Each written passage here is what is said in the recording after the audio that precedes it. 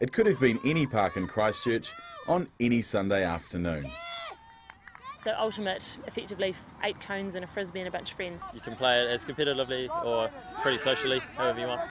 And today it's competitive.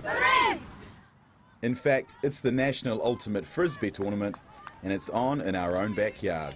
You have 2 teams and 7 each on the field, and throw it amongst your teammates with the aim of one of you catching it, landing inside the end zone.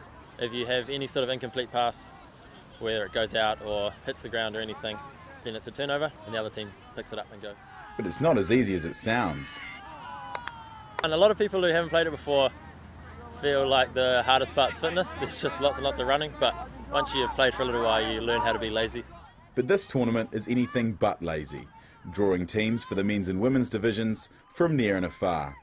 We have teams from all around the country. We've got Wellington, Auckland, some people from Palmy, some Dunedin Knights, Nelson people. And the tournament shouldn't be taken lightly. Yeah, it's a pretty big deal if you win it. It gives you a lot of bragging rights for the rest of the year. You've got a really high intensity workout, a social life and a sport. And even though an Auckland team took out the tournament this year, it's Canterbury's ultimate aim to bring the silverware back down south next year. Lloyd Burr, Metro News.